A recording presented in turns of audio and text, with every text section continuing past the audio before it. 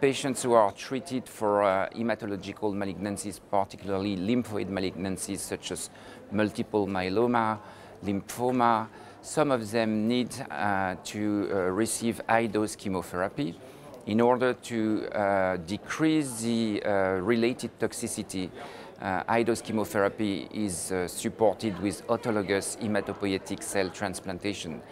This means that prior to delivering high-dose therapy, these patients need to undergo collection, and the usual procedure is apheresis.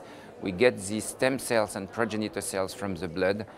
This needs to be preceded by a mobilization treatment, and the goal of the mobilization treatment is to increase the number of circulating stem and progenitor cells.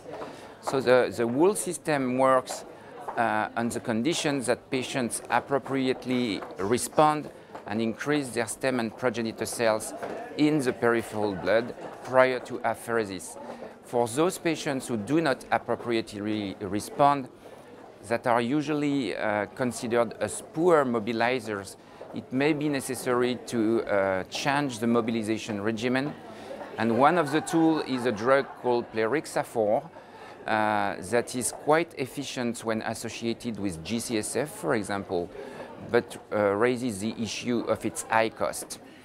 So part of the session in which I talked was dedicated to pharmacoeconomics or medical economics of the use of Plerixafor.